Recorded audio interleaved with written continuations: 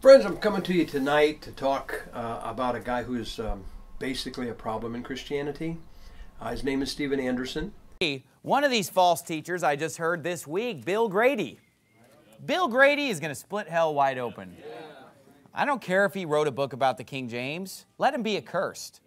Hey everybody, Pastor Steven Anderson here from Faithful Word Baptist Church in Tempe, Arizona. There's a guy by the name of Andrew Sluder, and he's one of these hyper-dispensational, Ruckmanite, three-gospel false teachers. That Clarence Larkin's in hell.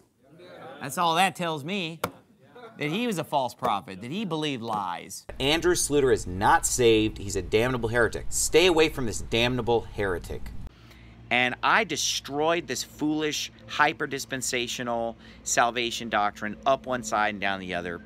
And so I strongly recommend you listen to that sermon, Old Testament Salvation, that I did. But he clearly didn't understand it. But that's because the natural man receiveth not the things of the Spirit of God.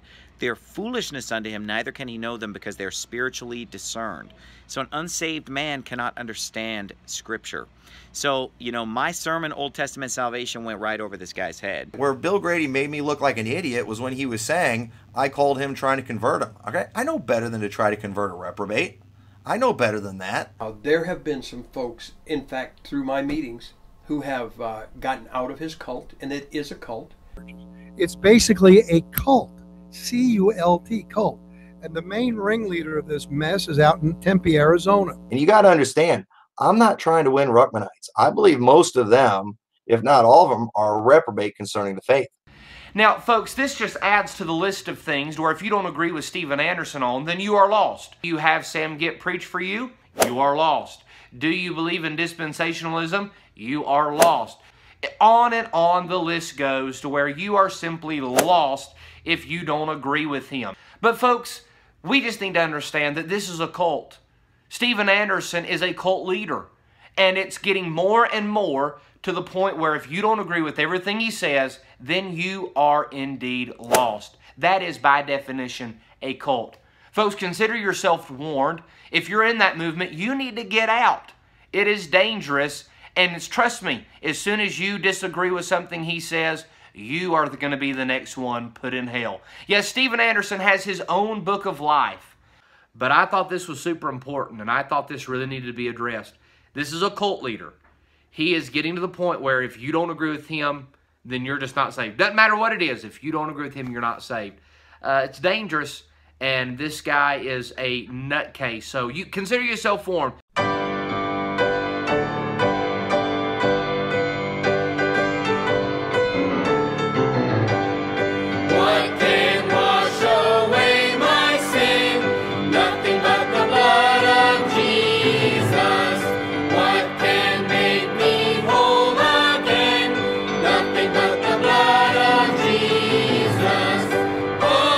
Precious is the flow that makes me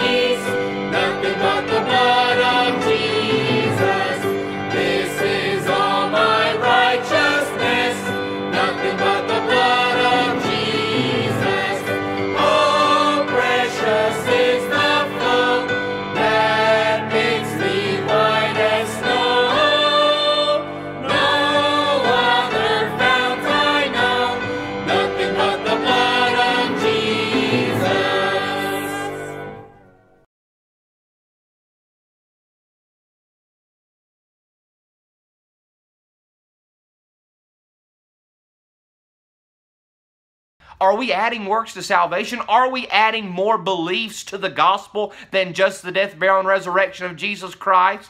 The answer is Stephen Anderson. Yes, Stephen Anderson is. And I think that is heresy, and I think that's a false gospel, and I think that is dangerous. Folks, consider yourself warned.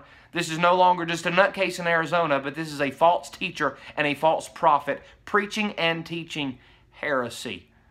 Hope you have a good rest tonight. May God bless you is my prayer.